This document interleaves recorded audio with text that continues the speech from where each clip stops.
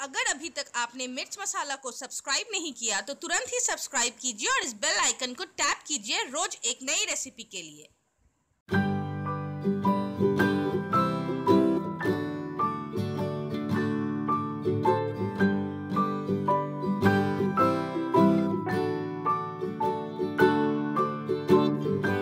मिर्च मसाला में आपका स्वागत है। मिर्च मसाला में आज हम बनाने जा रहे हैं लेमनेट, जो बहुत हेल्दी भी है और समर्स के लिए अच्छा भी होता है। बाजार में मिलने वाले कोई भी सॉफ्ट ड्रिंक से हमारे सेहत पे तो असर पड़ता है, वो महंगे भी होते हैं। तो ये हेल्दी होने के साथ साथ ये समर्स के लिए फ़ायदेमंद भी है। तो आइए शुरू करते हैं। मैंने लिया है शुगर सिरप, मैंने लिया है काला नमक। काला नमक हमें हाफ टी स्पून लगेगा। साथ में हमने लिया है मिंट और नींबू को मैंने छोटे छोटे टुकड़ों में काट लिए हैं। मैंने इसमें लिया है भुना हुआ जीरा और हमें लगेगा सोडा। तो आइए अब हम बनाना शुरू करते हैं। पहले एक मॉर्टल पिस्टल में हम लेमन और मिंट लीव्स को ट्रांसफर कर देंगे।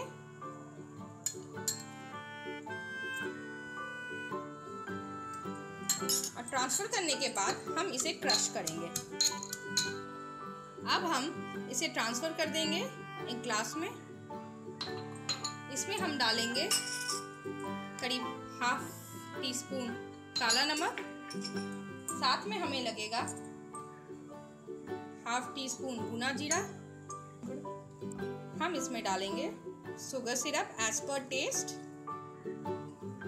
और इसके साथ हम इसके ऊपर डाल देंगे सोडा। तो ये देखिए, ये हमारा फ्रेश लाइम सोडा एकदम तैयार है पीने के लिए। हम इसे डेकोरेट कर देते हैं लेमन पीस के साथ।